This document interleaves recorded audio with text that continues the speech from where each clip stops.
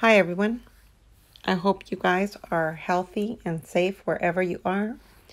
I wanted to upload this video to follow up on my beautiful cactus, monstrous apple cactus.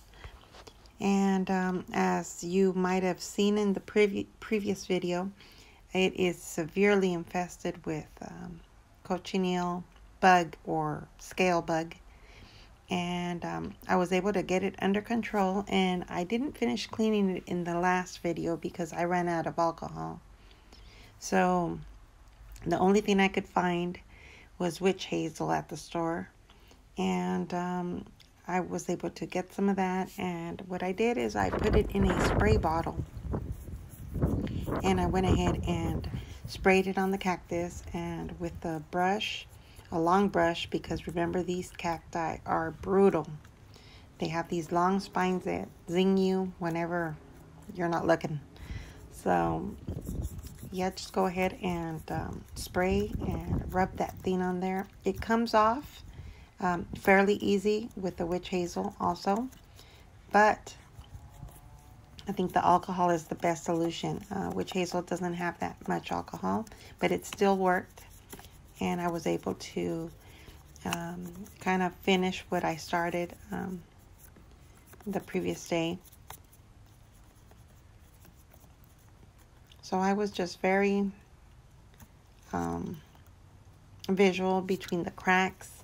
I tried to, if I couldn't get in there with the brush, I sprayed it anyhow with the witch hazel so that it would go into those areas. And there was minimal scarring. There's still a little bit of scarring on there, but the way it was infested, it was so encrusted with these nasty little creatures that I'm amazed that there wasn't more harm done to the flesh of the cactus.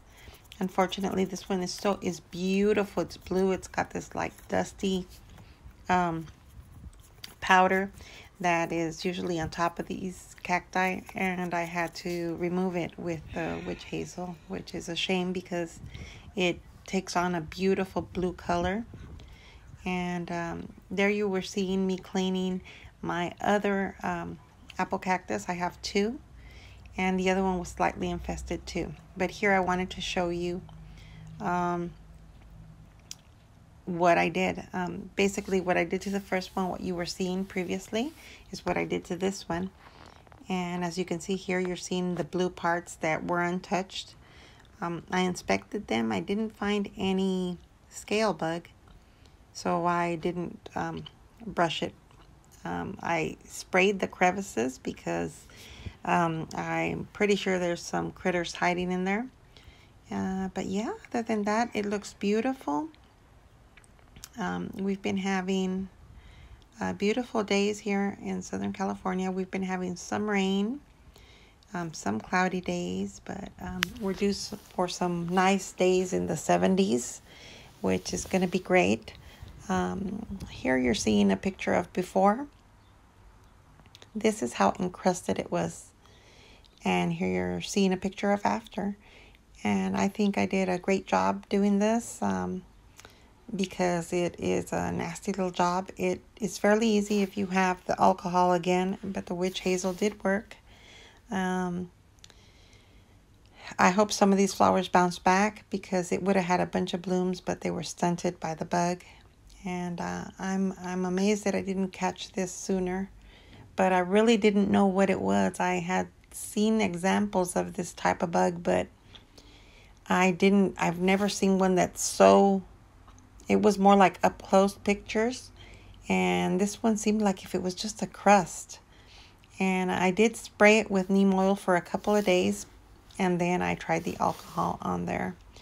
All right, everyone. Thank you so much for watching. Thank you for subscribing, and welcome to all the new subscribers.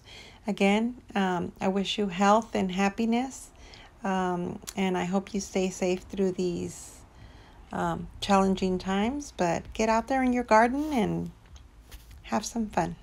All right, everyone. Talk to you later.